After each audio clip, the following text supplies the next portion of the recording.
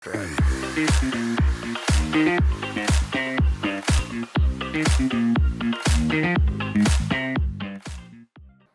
everyone. Welcome. So we will be just starting. So I'm happy to introduce our moderator, Kara Krizak, the president of WIL, and she'll be moderating today's session.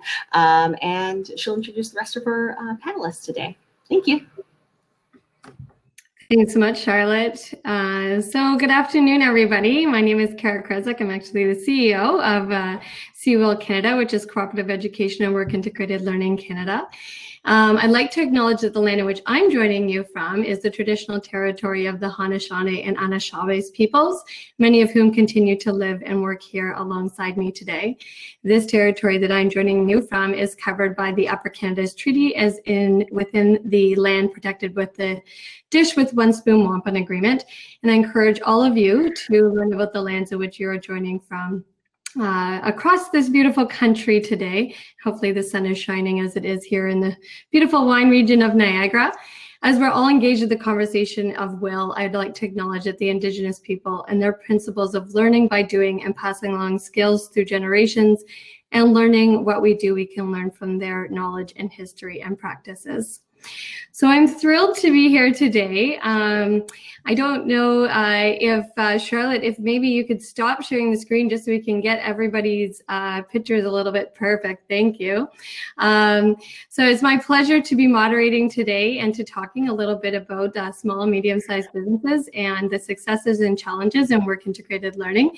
March is WIL's Co-op and WIL month, so happy Co-op and WIL month for everybody that has been celebrating alongside with us on social media and various channels. And tomorrow is actually our first National Day of Work Integrated Learning, so this is well timed.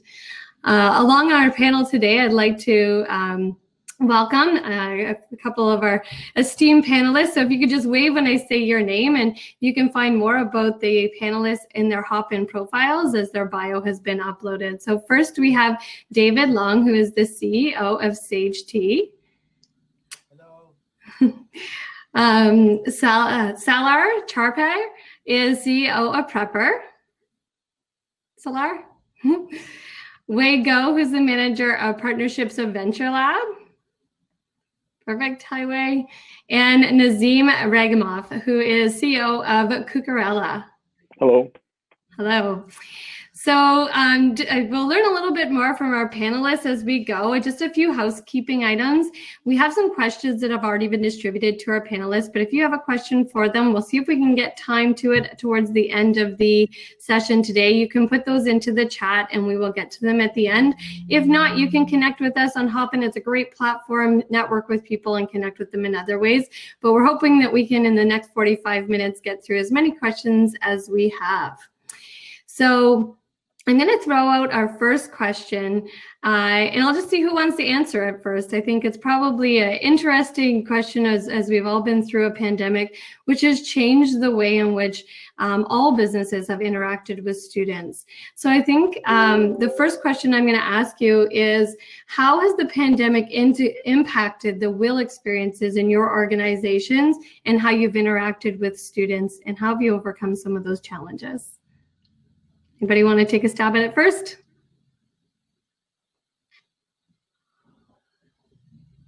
I'll go.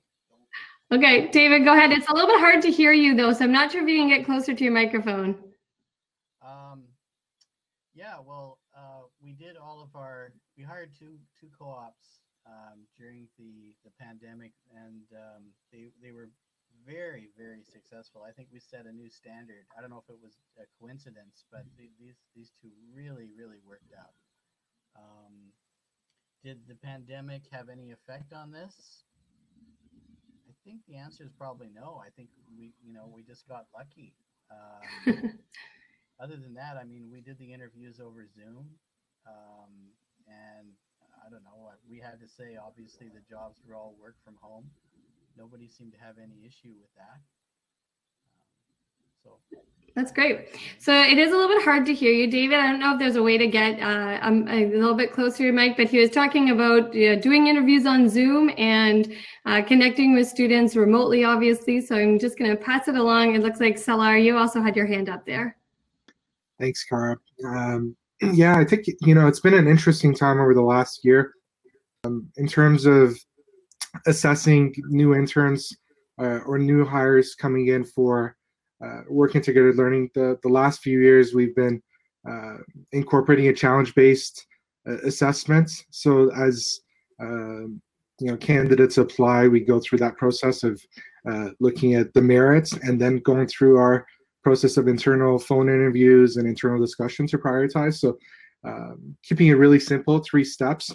So that didn't change too much. What did change, though, we had to close our office and kind of rebuild a culture as our team was growing. And so we really needed to start to be more intentional about that. The environment that we're creating, being conscious about, the impact of the pandemic on the mental health of the individuals, making camera optional, having camera on all day long can be exhausting. It impacts people in different ways. And then at the same time, how do we make work fun?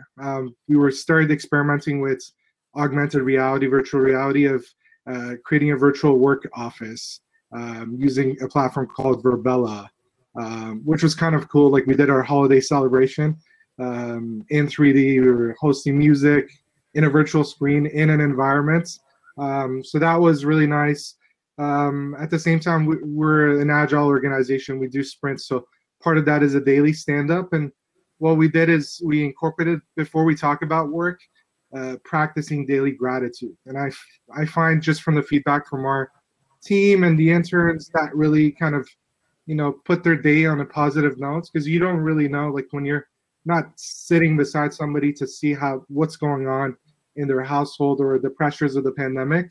That was really interesting, and we got a lot of positive feedback from that. And then the other last notes around this is just being really proactive about the offboarding process as well, in terms of seeing what we did well, and also listening to where we can improve, so that the next cohort of interns that are coming in, especially because we're continuing this remote work and learn environment, at least in our organization for the foreseeable future, to be able to have those continuous improvements. So that's been our experience. I'll pass it back to you. That's great, thanks. So I guess just to build off of that before we move on to the next question, with either Wei or Nazim, is there things that you've learned as you've onboarded the students that you'll keep doing now that you've been through these experiences, things that you'll never go back to? I guess I'll start. Thank you, Cara. There are quite a few things that we've learned through this experience. So Venture Lab is a global innovator hub. So we hire students for our organization throughout the pandemic, but we've also helped our clients who are tech startups also hire students, so that we help them eliminate some of the hurdles that they have to go through to get help. So throughout this process, we've really found the importance of expectation setting from the get-go. So, students are typically, especially through the WIL program, with us for a finite period of time. And whereas before, if we were in a physical setting, we can sort of they can observe and see what we do, how we do it. Like Salar said, getting on the culture just by observing and being. Now we have to be more explicit about this is the expectation. This is the scope of the project, and this is your role and participation, and also having a clear channel of communication for them always to be able to reach out to us and talk to us, whatever the means. Okay, thank you. Anything you want to add in there, Nazim? Maybe I like what Salar said about their experience, how they organize the process, and it's really it gave me some insights. So I'll try to implement one of your techniques. So what I found so far, pandemic didn't change our process because we were working remotely for the last 2 years with software company, so it wasn't a big shift for us. But what I noticed that our employees, they found remote work, some advantages in remote work. Before pandemic, it was like something not as good and something they would prefer to avoid. But now after pandemic, it became a new norm, and there are lots of advantages in working remotely. One thing I noticed though is that we should limit video conferencing with our employees. But we still have at least one session a week, stand-up meeting, morning call, during which we turn on our cameras. All other days we turn off cameras because it's exhausting. People think about how they look, how to communicate, and it takes some energy. So we use that model. Otherwise, this remote work helped us to focus on right metrics and to put everything what is not as valuable aside. That's great. Thank you. I think we've all could have an entire conference about how to do unmeetings. I'm sure we would all enjoy that and attend. So I'm going to ask Wei to start us off on the next question. And talking about HR practices with SMEs and small, medium-sized businesses, is very different for a smaller, medium-sized business to onboard and have all of the HR best practices. We know that the big companies have lots of people are really strong on campus recruitment strategies. What do you think are some best practices for SMEs, or some of the challenges and tips that maybe you've seen that people overcome that? Thanks, Kara. So Venture Lab, between 2020 and 2021, we have worked with a lot of startups to help them recruit. One way we work with these companies is through talent initiatives to attract and retain talent. So with the WIL program that we collaborated between the School of Seneca and also Career Ready program, we facilitated talent matching programs with companies in our community and the WIL students. So for example, this year, we're planning a virtual career fair. So we'll get, I believe the platform is called Remo. So it simulates a virtual but real career fair where you're in a space and you have these clusters of desks, and we want our startups to host these desks with students coming through them so that they can talk to these startups. We find, like you said, the number one challenges that the startup face is that they don't have the time. They don't have the time to do the hiring. They don't have the time to do the job description posting. They don't have the time to interview. So if we can help lessen the amount of effort that they need in order to take on a talent, then that's bonus. I just want to share tips on how you manage your HR processes when you're onboarding students and working with them as a small business or small medium business. David? I can answer that. I turned up my mic too. Can you hear me? It's better. Yep. Oh, good. Okay. So I'm not going to name particular schools or universities that I work with, but there's one in Ottawa that I find to be just excellent. They have a way that I can publish the skills that I'm looking for, and I can talk with the people who run the hiring program. We have a really good relationship. And at Sage T, we look for very, very specific things. The stuff we build, you're not going to find anywhere else in the world. That's how we lead in the high-tech business, is we build stuff that nobody else can. So you know, by definition, there is no one in school that you're going to find that has the skills we're looking for. And if there were, then I'd change our business model. So, you know, we look for people who can solve a problem they've never seen before. When we do hiring, we need people who can demonstrate that they can solve some problem. When we go into interviews, you know, what I've started doing lately is actually just writing a very simple coding problem, and then I ask the candidates who they all have great cover letters. Okay, can you do some code? And actually, this last round, I had 17 applicants.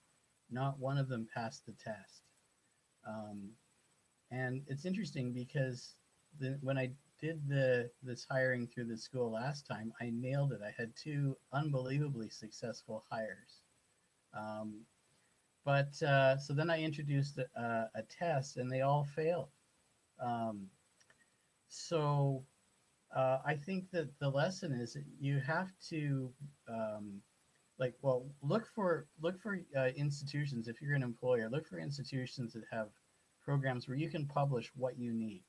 Like, there's 2 kinds of hires. There's ones, and I get these calls all the time, people saying, I have this candidate, would you like them? And I think, well, you have no idea what I want. Universally, I say no to anybody who's even going in. They don't know a thing about me or what I'm doing, and they're saying, can you hire this person? No, absolutely not. And only some schools will do this. Like some of them, you know, I say, I'm looking for this particular kind of skill. Do you have anybody you think might be able to come close to this? And some, if I put this out there, they're like, we'll see what we can do. And maybe they get back to me. But there's one school in particular where I give them a job description and they publish it, they promote it for months. And then it gives me a way that I can advertise. And then from there, they have a process that I can go through and select candidates. And what I try and do is I run this experiment. I do not lower my standards, but I run the experiment often. And even though, like this last group, none of them passed the test, I said to the school, that's okay, we're going to try it again in 3 months. And they also took that feedback back to their students saying, listen, you need to get better at solving problems. So we have this dialogue. So that's how, you know, we do hiring now. And my team here, they are all A's, every one of them. And it wasn't like that at Sage T even 2-3 years ago. We had, like, you know, a couple of A's and B's and a lot of C's and D's. I think the pandemic actually was an opportunity to get rid of some D's and C's, and we actually are all A's now. And my team internally, they are really honest. They don't like somebody, they will say so. In fact, I will not even think of bringing somebody to the team unless I'm really sure that they're going to get along with the team. So we're at that standard. And we you know, it's like matchmaking. Sometimes you can just tell, you know, the team is like, when is so-and-so starting? And like, they've already started work over the weekend. And other ones, we know now within like 30 seconds, this is not working. So that's how we do hiring here. So, you know, again, just to summarize, if you're an employer, advertise your job and promote it with institutions. And I think institutions, they need to have really good systems for having a pipeline of feeding candidates through. And you're gonna try 100 candidates, and you maybe will hire 1. I think that's what your ratio is like. Thanks so much, David. And it's interesting because those partnerships with the institutions, both with career offices and work integrated learning offices, co-op offices, you know, their pulse is on the talent that is there. Each institution runs a little bit differently. So, but they're in your backyard, and a lot of them do act as an extension or can help you with your HR. So I think that's a really great point. I'm going to ask Nazim and then Salar, if you can talk a little bit about how you've had to change your approach working with new talent. Like, how does your talent style differ depending on if it's a student, knowing where they are in their careers, that they're still learning. So Nazim, maybe if you could start us off, like what are some of the things that you do to make a student feel welcome in your environment and knowing that they're just sometimes is their first work experience? Yeah, so I believe, I strong believer that every student want to be a star, and my responsibility as an employer is to give students that opportunity to become a star. Definitely, a candidate should meet certain criteria. Yeah, for example, what David mentioned, test is no-brainer. So every student should pass a test. But we also look at how students communicate with other students. For example, if he has a side project where he works with other students to develop something, that's a good sign he's a team member, and that's a plus. If he has a hobby, that's another plus. If it's in his domain, it's definitely a plus. If I see an interest in his eyes when he's talking about his university, his courses, that means he's interested in what he's doing and he has an ability to become a strong professional. So, and my responsibility as an employer is to give him that opportunity to improve, to grow professionally. I'm happy when I hear from some people here in Okanagan when they hire our former employees, when they say, Nazim, thank you for training this guy. He's really great. So that's, I'm happy. And when I hear from one of our students that for 4 months during his co-program with our company, he learned more than for 3 years at university, that means a lot for me. Could I jump on something you said there, Nazim? Yep. Hobbies. Yep. I have been seeing more and more students, like the bottom line is, I think in the tech business now, if you're applying, you want to have a portfolio. Like if you were going to go to art school, like my son is applying to go to art school, and they have to do a portfolio where they have to do different kinds of drawings and like do the whole thing. Okay, and I think if you're in the tech business and if you want to get a job as a programmer, these days you have to have a portfolio. And what I've been doing when I see people applying, I go, so what have you checked in GitLab? Show me something that you made, and what do you do for your hobby? Like a real computer programmer, okay, after they've had dinner, what are they doing? They're programming, right? They can't help it, right? So any real computer programmer, they're going to have a ton of stuff. And I've started doing that. Like, so what's this project? It may have no relevance to what I need, but I want to know, what do you find interesting? Can you show me, something that you made? And the really good programmers will be like, well, I made this robot and I programmed it. Well, what did you do? I use assembly. Really? Oh, we just start talking about his things that they find interesting. And that gives me a really big, like, I can tell somebody lives, eats, and breathes technology. They couldn't help themselves. This is somebody you want to talk to. So if you're showing up at an interview and you don't have check-ins in GitLab, if you don't have stuff that you can show, I'm going to probably at this point end the interview. Yes. So that would be my advice. If you want to get a job now, you have to be walking in with a portfolio of stuff that you've made that you're proud of and you want to talk Thanks, about. David. And Nazim, I think I've done some recruitment. I used to have a recruiting company and I worked with technology firms, and having that portfolio and being able to discuss, their passions, right? And it doesn't matter what you're looking at. If you're going to hire an HR student who's going to help you with your HR processes, they should be passionate about HR, as with any experience, and know what you're looking for. Maybe Salar, if I can pass it over to you to talk a little bit about, some of the cultural leadership pieces you put in place so that students feel welcome and that they know how to navigate your environment so that it's a good experience for them. Thank you, Kara. Yeah, I think, again, with operating in a remote environment, just that notion of intentionality and being proactive. When interns on board, we have a series of sessions for them to understand, get to know the business, first of all, what do we do?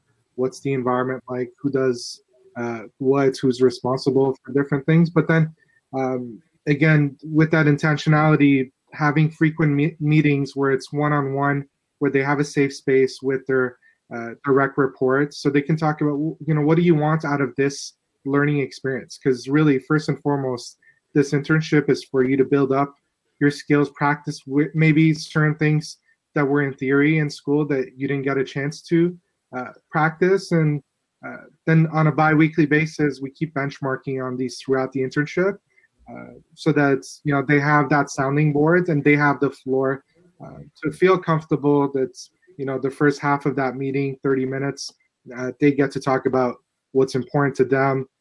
If they're struggling with something, how can we support them in getting connected to additional resources, whether it's internal within the organization or external through a partner or through an advisor.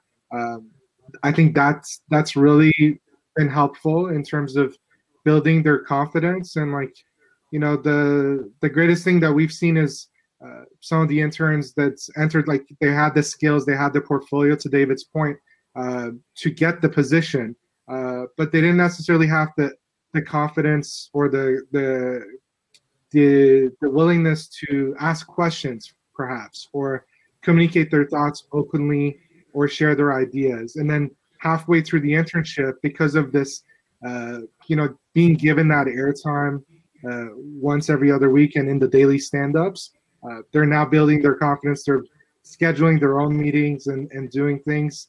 And I think that's been really effective. The technology tools like Slack, whatever, Zoom, doesn't really matter. It's about them giving the supports and building them up so that they can feel confident in being able to do that. And so I think that's been a big key takeaway, especially during the pandemic. The other thing that we've done is we do a weekly lunch and learn where we rotate, so everybody gets to teach everyone else. It's not me. We're a completely flat organization, so there's no hierarchy from that perspective. We're just all producing towards this common goal. And so everyone brings something to the table. Everyone has something to teach. And that weekly lunch and learn, I think it's been really impactful in terms of, again, giving that stage in a comfortable setting. They don't start, but they can contribute. And then one of the recent experiments that we've added is there's this doctor, Dr. Mark Golston. He's a Forbes author, 30 years in practicing psychology. And he's done this experiment where while we're in Zoom, he types this hashtag of what made you happy today and also what made you hurt today. So no one speaks while we're on the Zoom call, but everybody types how they're feeling. And I find again, that active consciousness of, this is a pandemic, people are under different stress. Sure, they can perform the task, but are they okay? And being able to have that empathy and being able to kind of authenticate emotionally with the interns beyond, sure, everybody has stories and tasks to get done, and we have our objectives for a sprint, but balancing that human aspect, I think it's challenging. As manager, you have multiple priorities, but that's something that I learned and I'm practicing more to get better at. So yeah. That's great. It's interesting because a couple of things you said I thought of is it's interesting how tech over the last 20 years has really driven a lot of cultural changes in the workplace, whether that's dress down days, you know, and it wasn't because of war on talent. So you're all, you know, looking at for that top talent as well, right? And so you're talking, Solar, some of the things that you put in place, it's also because you want these employees who are with you from a WIL experience to you know, have that opportunity to look at them as a talent pipeline for future opportunities down the road, which is one of the reasons why employers really engage. And then I think the other thing that you touched on that sometimes gets lost in this is that these WIL programs are integrated learning. It's work that's integrated learning with their academics. So, you know, to David's point, Nazim, and you know, you're talking about like these are the best experiences, or these are the types of students that you're getting. They're taking what you're learning and bringing that back to the classroom, and it helps them back in their academics. So I think that that's that whole concept of that true partner and work integrated learning. Nazim, I'm going to get you to start us off with the next question. And what advice would you have for someone who's looking to bring in student talent that never has before?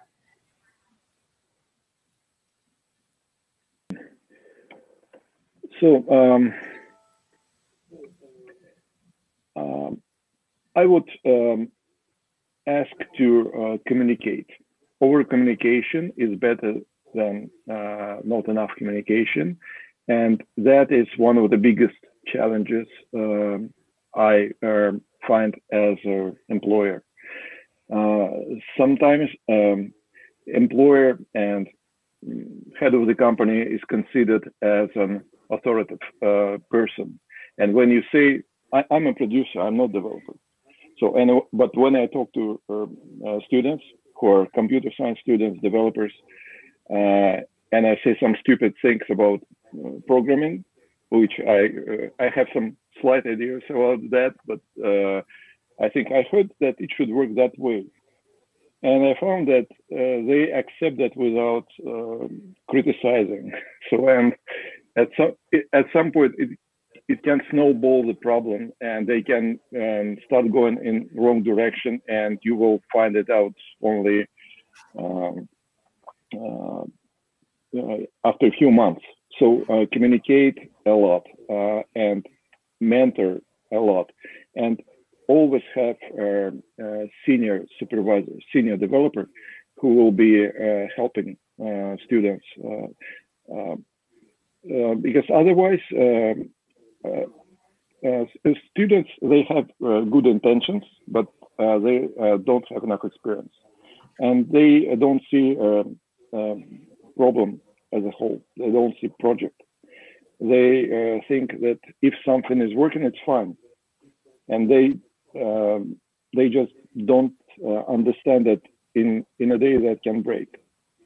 One software which we developed started growing, and it looked good but at some point we realized that it was like patching killed, and when we changed something here, it broke the whole thing. So they don't have understanding of architecture, and it's your responsibility as an employer to help them with that. Have someone to supervise the process to build an architecture. Definitely. Wei, how about you? Any advice that you would give to somebody who's never hired a WIL student or brought a WIL student into their organization before? I think I've touched on a couple of them already, to have a set project, because these are finite help that you're getting. A set scope and project and expectation. Like Nazim says, over communication is better than under communication. And reaching out to each school's talent department can also be really helpful. Like we talked about before, these WIL offices typically have their hands on the pulse of the talent pretty well. So talking to them, communicating with them, not only with a job description, but with, you know, what you need, can typically help them find you a match much better and much faster. And lastly, so here at Venture Lab, we're starting to work on an internal mentorship program, where the leadership or perhaps the manager level of people in Venture Lab can volunteer as a mentor to those who wants to be mentored.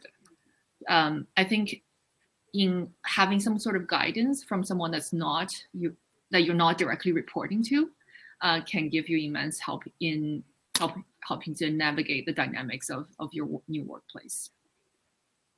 Those are all great tips. Thank you. I think that those are all great best practices, and there's a lot of tools out there to help as well that the schools have that are ready-made, and especially as small, medium-sized businesses, it's not necessarily something you have at your fingertips, but I know that a lot of the institutions have. So next question is a bit of my favorite question, and I'm going to get David to start us off, and then I'm going to let anybody jump in after that. One thing that I hear often, I've been in the world of co-op and work integrated learning for almost 20 years, is that people are surprised at what students can do for you. It seems like a lot of work to onboard them or oversee them, but when you do, you're blown away.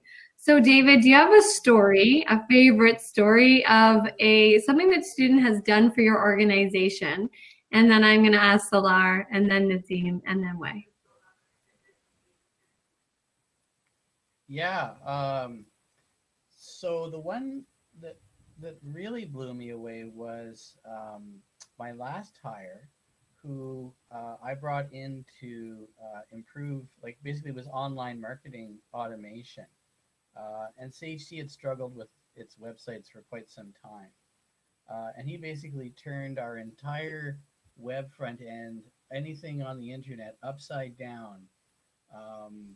And I had people who before were like, oh, Dave, to Dave, who's doing, I'm not telling you. So, well-known, businessmen were after my guy, when before they were like, oh. So that was a coup. And it gets better. This guy, he absolutely loves technology, and he knew that we were doing stuff in artificial intelligence. And he asked, can we do something where I could work on your AI code? And I had hired him for online marketing. I'm like, you want to do AI code? Well, this guy is a monster. And he's actually working with a partner of ours, Dr. Arash Laskari at the University of New Brunswick, who has personally called me and said, Dave, can I keep working with this guy? Now, Dr. Laskari, he has 11 customers that he's dealing with. I'm very lucky that I get any of his time. And when he does projects, they're for big multinationals, Canadian government, stuff like that. And he's calling me to say, can I work with your guy? He's amazing. And, artificial intelligence is the core to what we do here. So I had no idea that this guy even had these talents. Good that he asked about that. Good that I listened. And he's set the bar now for hiring very high. So that was great. Thank you. Over to you, Salar. That's awesome, David. I love those stories. From our perspective, as I mentioned, I think earlier, we don't look at resumes first when we start our assessment process. It's always through some sort of skills challenge. So in our last cohorts, we had a machine learning internship, entry level, so nothing too crazy, but one of the candidates, she was studying biophysics at Ryerson, and she had no background knowledge in machine learning at all, but she was just super passionate, passionate problem solver. She's the epitome of that. Downloaded a machine learning book for free 2 days before and took the challenge, taught herself Jupyter Notebook, took the assessment challenge, and I was super impressed. From the short list of 6-7 candidates that we reviewed, we ended up hiring her. And then throughout the entire internship, she kept this habit up of continuous learning, just continue to take the next opportunity. Hey, there's an AWS learning opportunity. I want to take it. And then continue to surprise us throughout the entire journey. Any problem that we gave her over the course of 4 months, tackled it head on, and we still keep in touch. And any future employer that she goes to, she'll get a glorious reference from me. But yeah, that's one of the stories that I wanted to share. Thanks. It also goes to show how the students' experiences count towards their. We always tell the students, like, you have work experience. These work experiences count toward the next experience, and it's building. Over to you, Nazim. What's your favorite story? Yeah, it's tough. Well, with our students, we worked on multiple projects, including augmented reality, text-to-speech, voice recognition, and yeah, I noticed that sometimes they,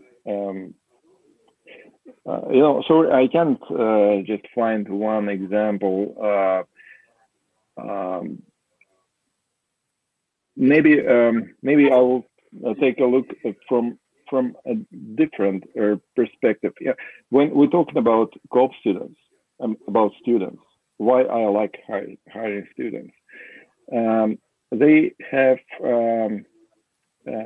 fresh view, and also they're passionate, and they feel accountable, not just for the company, but also as students.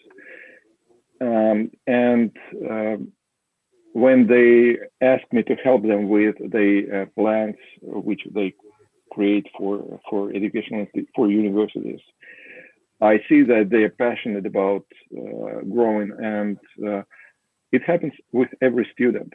He starts or she starts filling the plan, and I see that he or she are passionate about the growth. They become planning, they education, and their work experience. So that's what inspires me. Maybe I didn't answer your question, but. Good. I think they're all good points that pick up on what we're talking about as to why they're great. Like why, they can surprise you in a lot of ways. So thank you. How about over to you, Wei? Do you have a favorite example or something that's blown you away? Yeah, absolutely. We've had a few students we really lucked out in the past few semesters that were just absolutely outstanding. One of them in particular, we onboarded her last fall. We started hiring in September. So as you know, we were scrambling a little bit. So we really relied on our academic partner, WIL office to really pull through for us. They advertised the job, personally did outreach because WIL, and to qualify for the career ready funding, there are certain criteria. So they did personal outreach, shortlisted a bunch of candidates for us, and we ended up taking on one of the students. She started in October of last year, so it's a 1 semester kind of job. She had basically two and a half months, and the scope of her work is to develop a diversity, equity, and inclusion strategy for the entire organization. Now, Venture Lab is, is not the largest organization, but we do have 40 people on the team, and it is the first strategy, inclusion and diversity strategy of its kind for us. So although we did provide her with a framework, she was tasked with all the heavy lifting of doing the research, developing a strategy, coming up with recommendations, and actually rolling out the strategy to each department, first to the leadership and then to each department across the organization, all within 2.5, 3 months, give or take. And all this was done virtually. So she has to, at the same time, build trust, build reports to get the feedback that she needs internally in order to really pull this off. And she did such an amazing job that, after the semester, we were also lucky that she graduated. So we took her on full time. And now she still runs this strategy and still is working with us to really make it part of the DNA of the organization. and really, like David said, she's really passionate about it and took it upon herself to run a monthly lunch and learn, where she educates the entire team about what it means to be, to think about equity, to think about inclusion and diversity. And so, yeah, that's one of the many stories that we have to share. That's great. Thank you. I can think of the times that I've seen students, and as they grow in their career, and then hearing back from them years later, it's always so enjoyable to hear about how far they've come and what they started off in doing. But it is amazing to hear how they blow people away with what they can do when they come into the organization. So I'm just going to take a quick peek on this side here, knowing that we have about 5 minutes left. I've told my son in the basement to get off a Fortnite because I started lagging. So I had to do a quick text on the side, which he knew. So I just wanted to make sure that my internet stays stable. So there was a question about productivity and working remotely. And I'm going to bring this back to kind of perspective still. I will let you know that the schools have been keeping a pulse on this. What is the satisfaction level of your students? What is the satisfaction level of your employees, your partners remotely? I think that we've touched on Zoom fatigue. We've touched on some of these pieces, but the interesting piece that we've seen that's coming from some of the institutions is that students are just as satisfied, and in some ways more satisfied with their experiences because of the flexibility. I'm just going to throw that out there to you as a question of what you're seeing happening with your performance of your students or your workforce, and if you're seeing, the same satisfaction, change in engagement with satisfaction. So whether it's your students or your regular, your full-time employees. I think, David, you had put something into the chat here as a response. I have to apologize. I had booked off until 3:45, but I have a meeting at you gotta go. 4. So it has been a lot of fun. I hope I improved the conversation a little bit, but I do have to go. So I'll wish you all a very happy day. No problem. Thank you. It is the trials and tribulations of moving CEO. So you get going. Thank you so much. Take care. Okay, so anybody else want to tackle that question regarding, the productivity or engagement, whether that's how you're engaging students or if you're seeing an increased engagement or...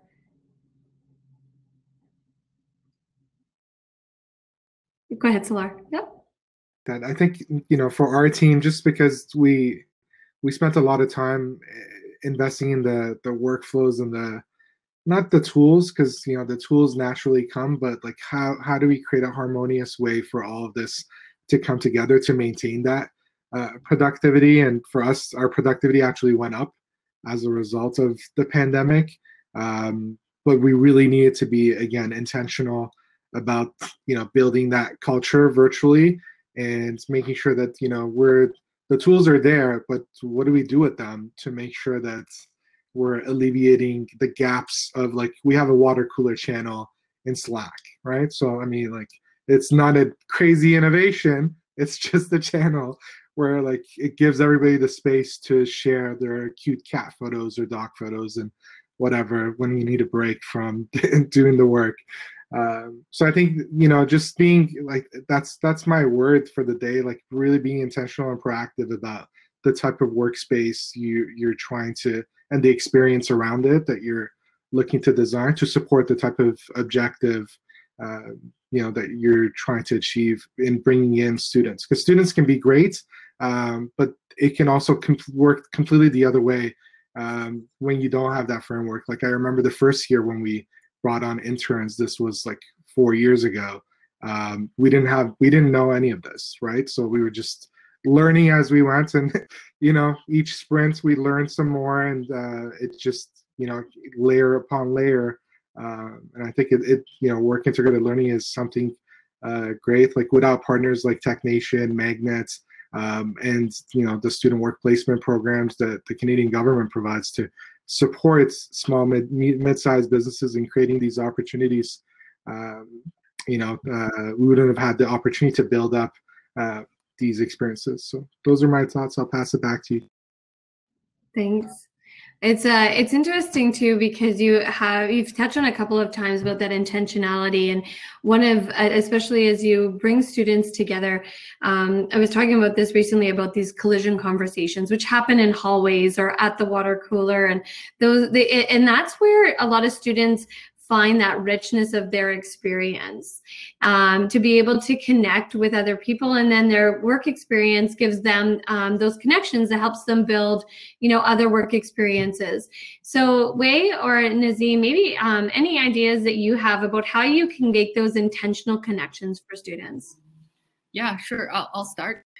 So for us, similar to Solar, we do a quarterly and sometimes semi-annually Net Promoter Score internally from our employee back to the leadership, and it has gone up throughout COVID. I think the flexibility of being able to work from home is a plus for most of the people that works with us. How to build how to recreate, I guess, that water cooler talk. I was asking about Solar in the chat about that virtual reality platform. But what we do is within Slack, there is an app called Donut. I don't know if anyone uses it, but basically it pairs you randomly with someone in the organization. And it would ask you random questions like, what's your childhood hero? Or what's your favorite animal? So it sparks a random conversation between the two, and it would prompt you to set up a meeting. So that's a way to randomly meet someone. We also encourage our students and all the new staff we've onboarded since COVID to reach out to every single person in the organization to set up coffee chats with them. That could be half an hour, 15 minutes, just to get a better understanding of what they do in their role and how it relates to the bigger picture. Thanks, Wei. How about you, Nazim? Yeah, so we're talking about small organizations which have less than 10 employees. Probably it's important to have some industry feedback from industry professionals. So, and that is one thing I wanted to bring to this panel. So if WIL could help or could create an incubator where professionals would share their experience with companies who hire co-op students, and those professionals would share their experience or maybe perform some audit of the companies and talk to employers. And I think that companies will be ready to pay for this. So if there would be such a place, such an incubator, that would be great help for companies and for students. That's great. Thank you so much. Charlotte, are we at time? Are we getting close to time? Yeah, we've just gone over slightly. So I just was hoping to wrap it up because the next session is ready, our last session of the day. Perfect. Thank you so much. Thank you to everybody for joining us, and we will see you all soon. Stay well. Thanks, everyone. The next session is starting, so everyone can go to the session tab. It is our last session of the day. It has a really cool name, so you should go over there and check it out. Okay, take care. Thank you. Bye. Bye. Bye.